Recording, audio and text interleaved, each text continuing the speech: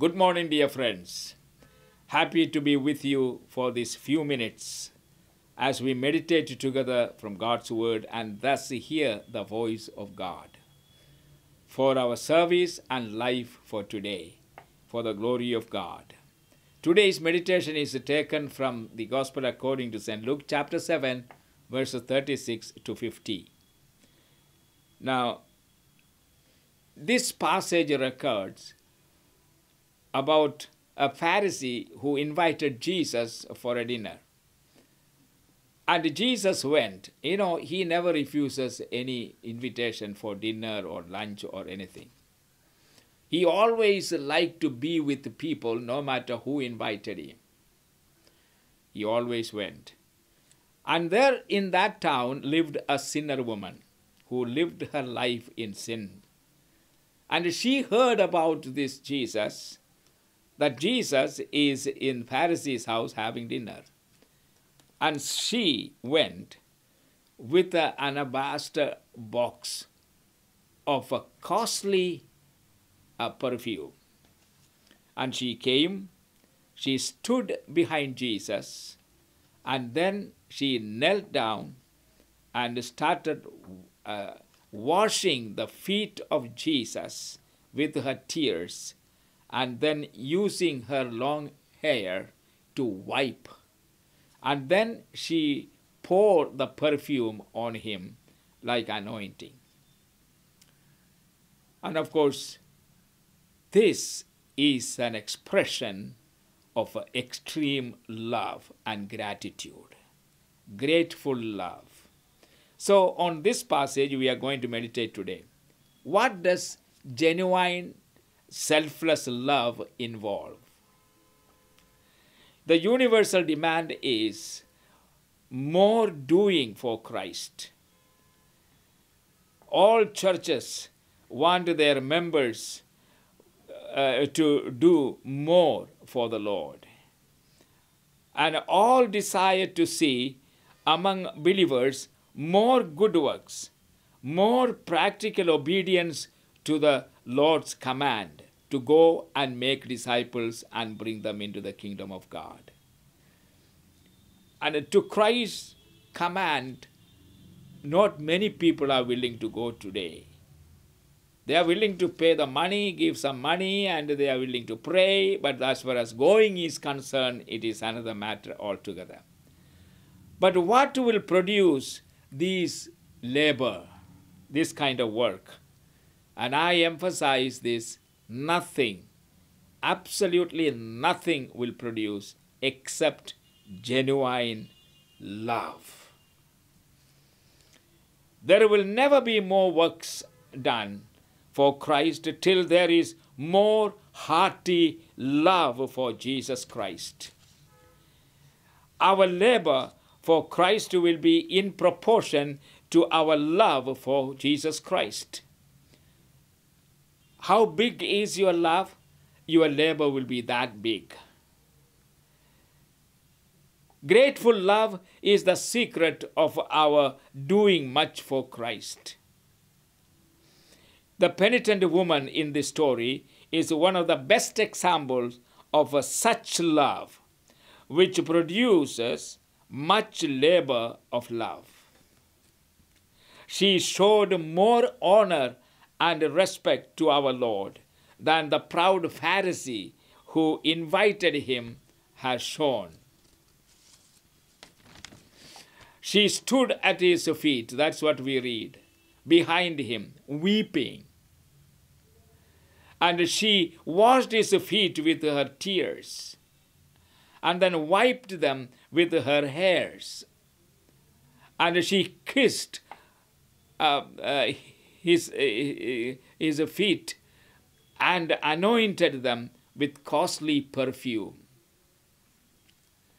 The Holy Spirit has chosen to record this incident to teach us this valuable lesson, that only a heart which is filled with such grateful love will do much for Christ.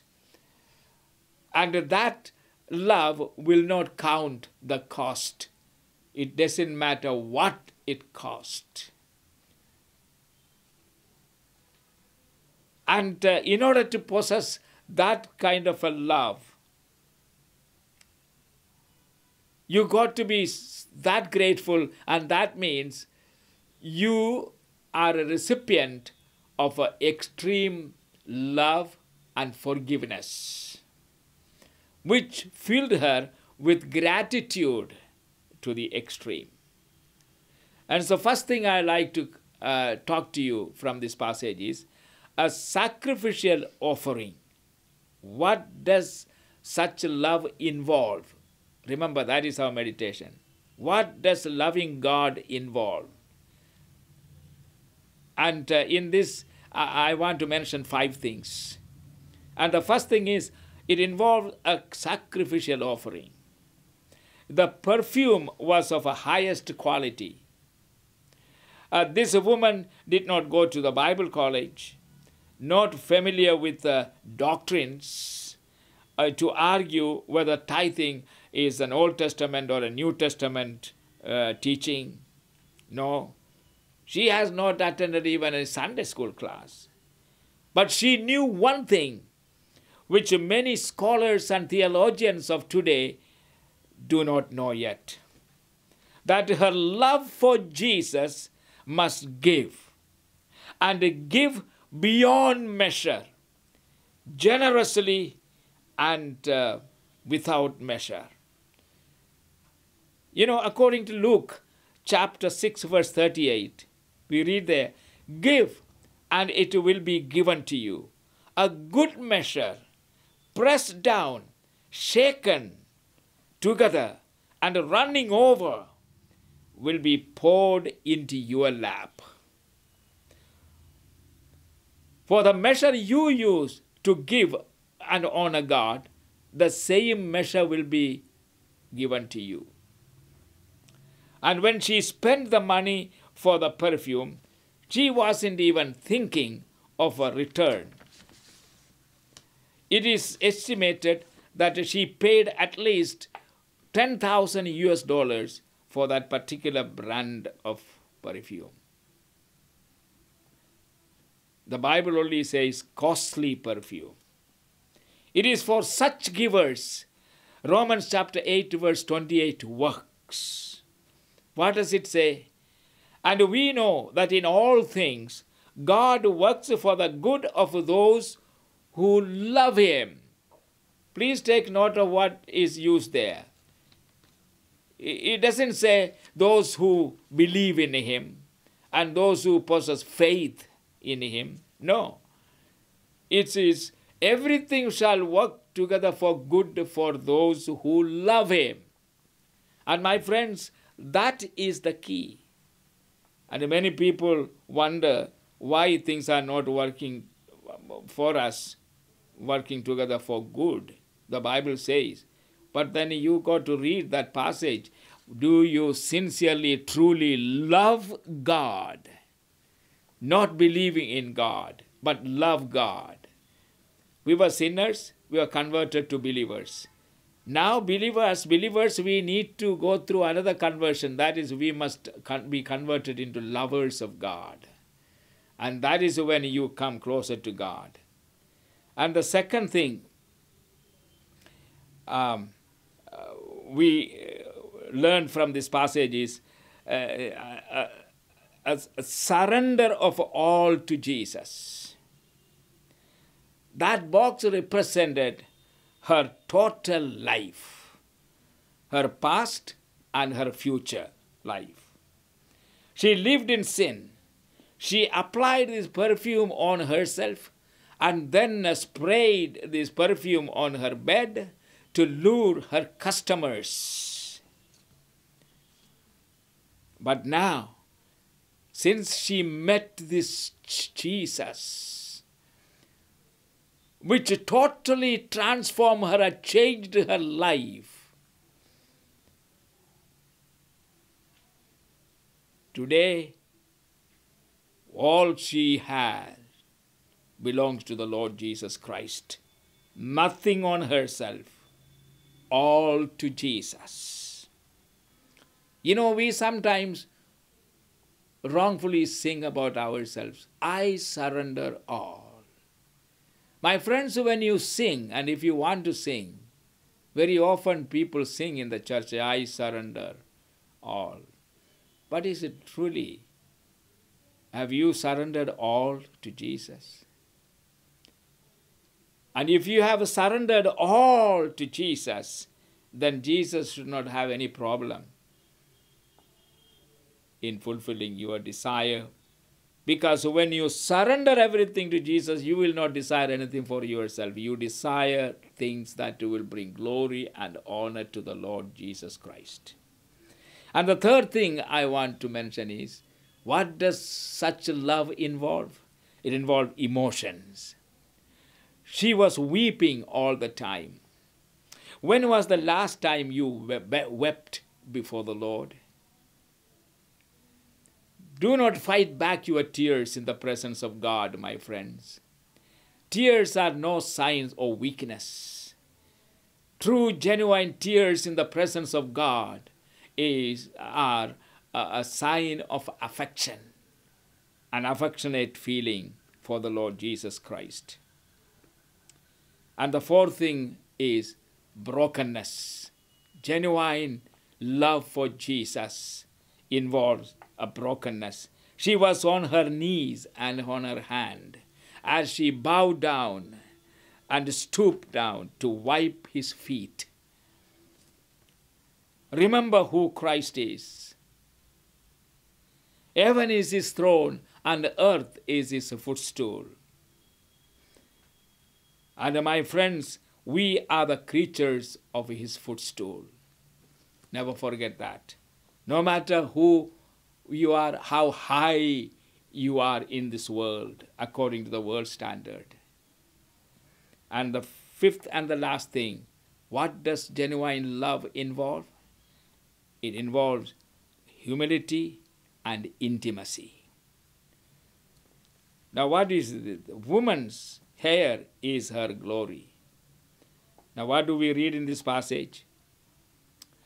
The Oriental woman will let her hair down only in the presence of two persons. One is her father and one is her husband. And only before these two, the Oriental woman will let her hair down. Extreme intimacy and great respect. The two people whom she values the greatest in this world. So my friends, here are 5 things that involves genuine love. Do you possess these 5? A sacrificial offering,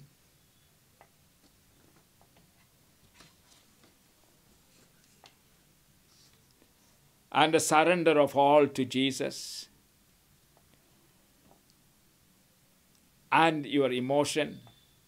You get emotional in the presence of God. And it involves brokenness of life, of your heart, and then humility and intimacy, expressed in her action of letting her hair down and wiping Jesus' feet with her hair. And I pray that we understand this. You know, we meaninglessly we say, if you ask, do you love Jesus?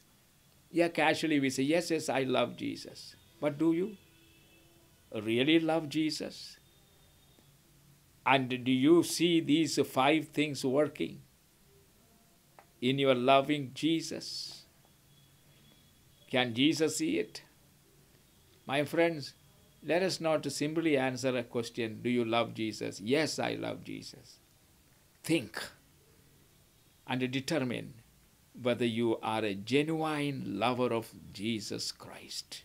Then you can expect all things to work together for good. And he will see to it. And the Lord bless you. And the Holy Spirit help you. He is your helper in all these things. You can count on him. And may humility the garment of humility be put on. May the Lord's blessing be upon you as you give yourself totally to the Lord. Amen. I pray that this day shall be a very fruitful day for you as you glorify God by your actions. In Jesus' name, amen.